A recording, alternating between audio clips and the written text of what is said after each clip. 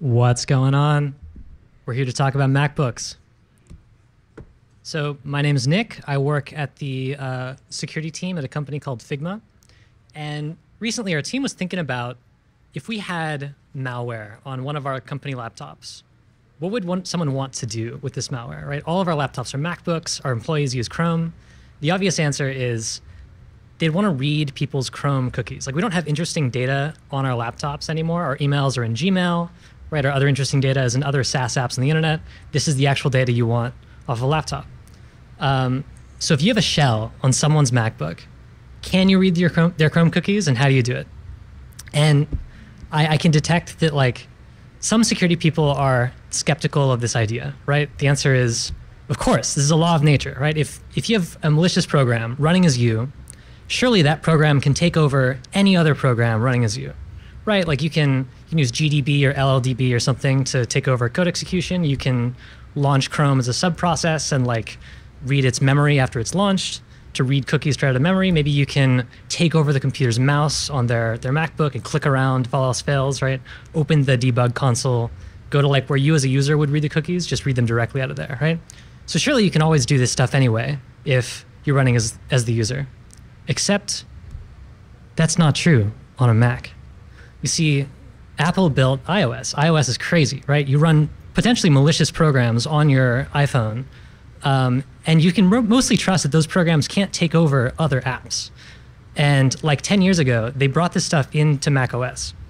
A program on macOS that is running under a different Apple developer under code signing cannot take over another program necessarily. This is what underpins, like, accessibility permissions. So you can't take over the mouse. This is what decides whether you get, like, Bluetooth access, things like that. So you can't just take over Chrome necessarily. Now, I'm going to tell you that you can, but it doesn't have to be that way, right? This is a design feature of the way that Chrome is built. So what we're going to talk about is I'm going to give you 3 attacks that you can use to steal cookies on Chrome. There are more attacks, but these are just 3 that I think are interesting. I'm going to tell you a couple ways you can prevent some of these attacks from being done, but not all of them. I haven't come up with protections for all of them. And for the ones that we can't prevent, we can at least try to detect whether they're happening. So the first one I want to talk about is the Chrome remote debugger, right? There's this thing that you can use if you're running, like, Selenium on your computer, for example, and it, like, takes over Chrome and clicks around to run, like, automated tests. The way it works is it runs Chrome with this remote debugging server where you can send it commands to tell it to click on things. If you Google how to steal cookies on a MacBook, like, you find this blog post that explains how to do this from 2018. It's super cool. Basically, you launch Chrome, you tell it, listen on this port, I'm going to connect to that port, and I'm going to tell it, I would like you to give me the list of the user's cookies, like all of them for all the websites. And it says, sure, yeah. One big response, it sends you all their cookies. This was cooler in 2018 when you could launch Chrome in headless mode, and so the user wouldn't even know this is happening. These days, headless Chrome doesn't have the same cookies as normal GUI Chrome, so this doesn't work as well. But you could launch, like, normal Chrome, and the user would see something weird happening, but you could steal their cookies. So that's one way. Another attack is, like, surely Chrome has to store the cookies somewhere, right? When you reboot your computer, you're still logged into Facebook. Where does it store them? It stores them in this file. It's got all the fields that cookies have, like which website they're for, whether it's an HTTP-only cookie, stuff like that. But the file does not contain the actual cookie value. It encrypts the cookie value. And it encrypts it with an encryption key that's in your login keychain.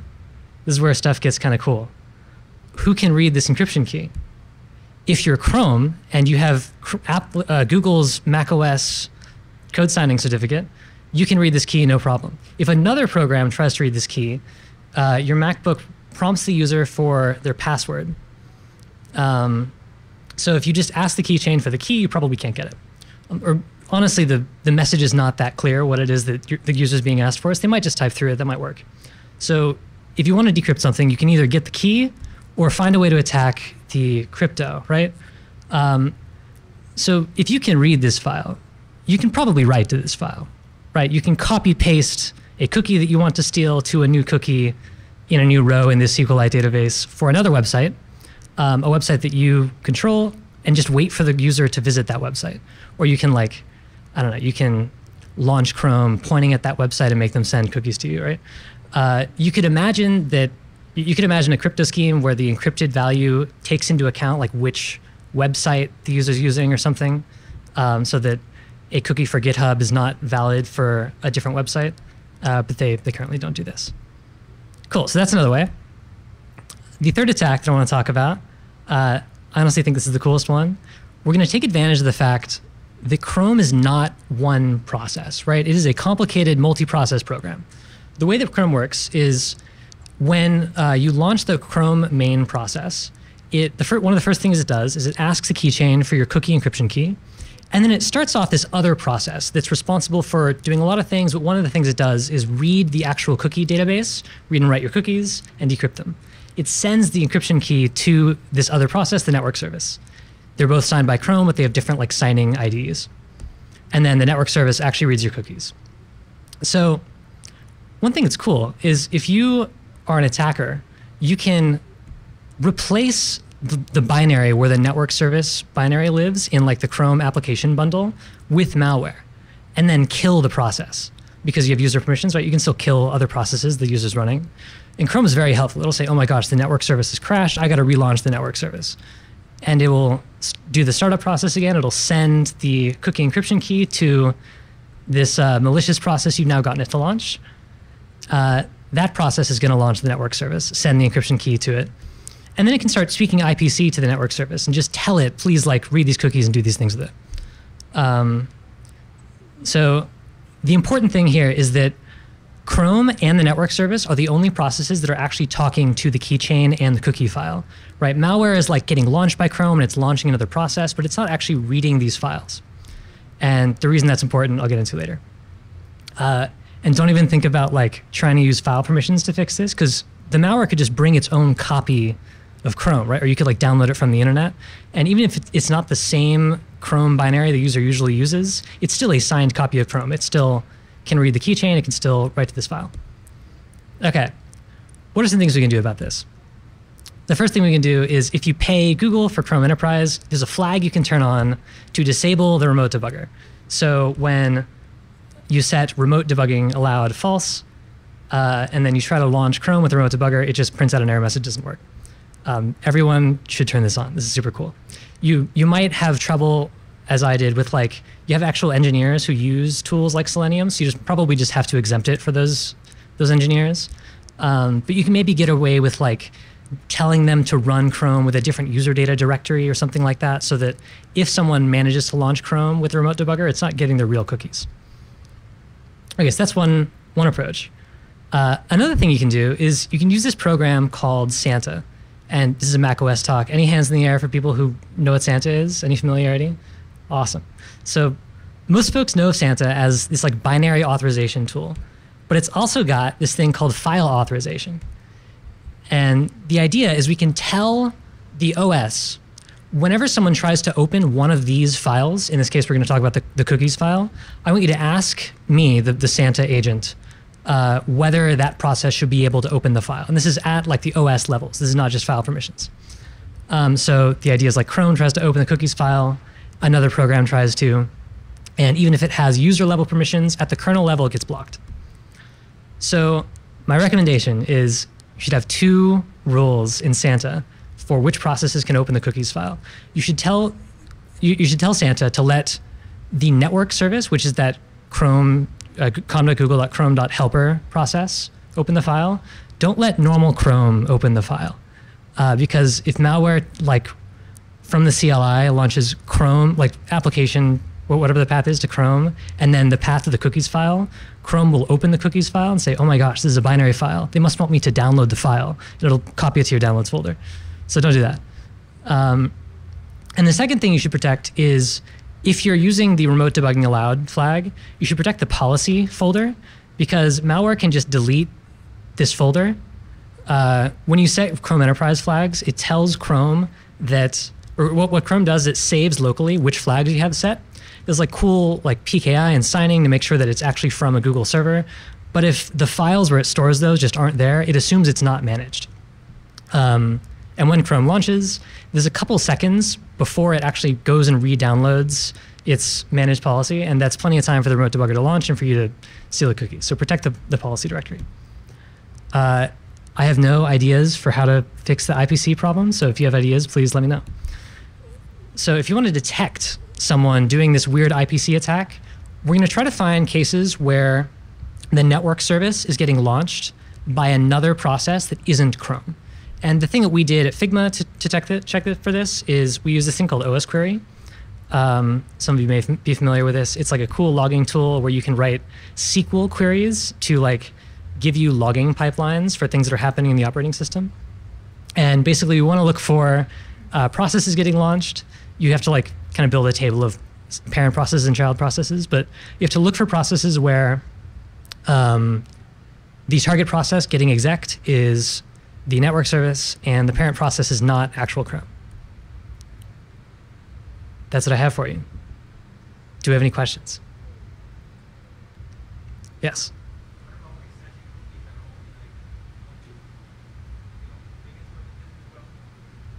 The question is, what about session cookies that are not like, they don't have a max age and they don't expire, so they die when your Chrome process dies? I think they only live in memory. That's my recollection. So they don't actually get persisted to disk. So I think you'd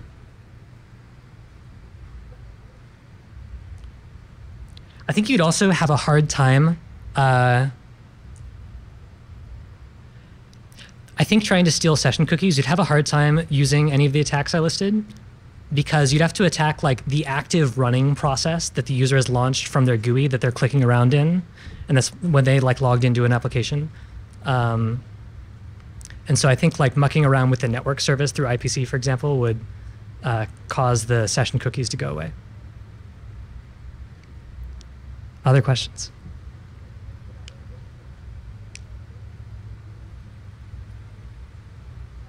Yes.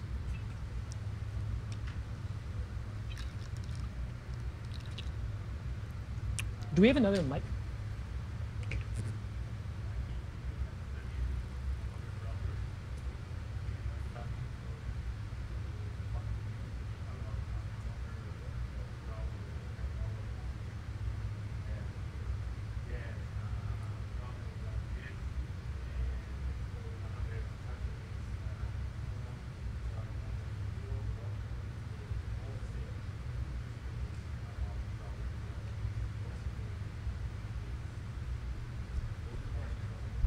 Cool. The question is about other browsers. I think on macOS, there's like 3 browsers that exist. It's like Safari, Firefox, and other things that are Chromium-based browsers that kind of reskin Chrome. So all of the Chromium browsers typically encrypt cookies on disk, so the attacks against crypto will all work. And I think like Arc and Brave and browsers like that do not have a remote debugging tool that you can launch. They just like don't exist. So I guess they're a little bit more protected against this problem. Firefox stores cookies unencrypted on disk, so you can also use Santa to just protect the file where it stores the cookies. And Safari, I don't actually understand how this works, but Safari, like macOS builds in something like what we're trying to do with Santa here, where it just prevents other programs from opening the Safari cookies database. And I guess another interesting area is Electron apps. So it's actually an optional flag that you don't have to turn on in Electron if you're running an Electron app to encrypt cookies on disk. A lot of apps don't have this turned on. If an app does have it turned on, you can still like try to use IPC to either get the main process to tell you the encryption key and then go read it out of memory, or out of the file, or you can do the IPC attack to read it out of the network service. Yes.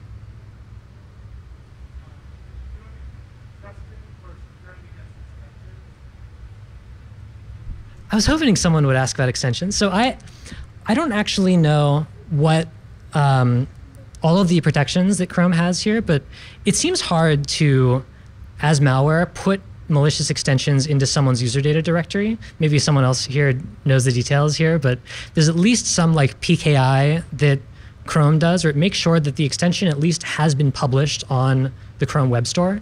So if you mess around with like either the content of an existing extension, it checks that the extension is actually signed by the certificate for that extension. There's like a per extension certificate, and then that gets signed by the Chrome Web Store. But but like I guess you could write a malicious extension and then publish it and then put that in someone's user data directory. That'd probably work. So I'd also recommend using osquery to get a list of people's Chrome extensions and, I don't know, have a sense of whether they seem like malicious extensions or not. Some companies do extension allow listing so that when Chrome launches, it just doesn't let you run with malicious extensions or with extensions that are not on your allow list installed. This is obviously disruptive because people have to ask some IT person to let them use an extension. Yeah.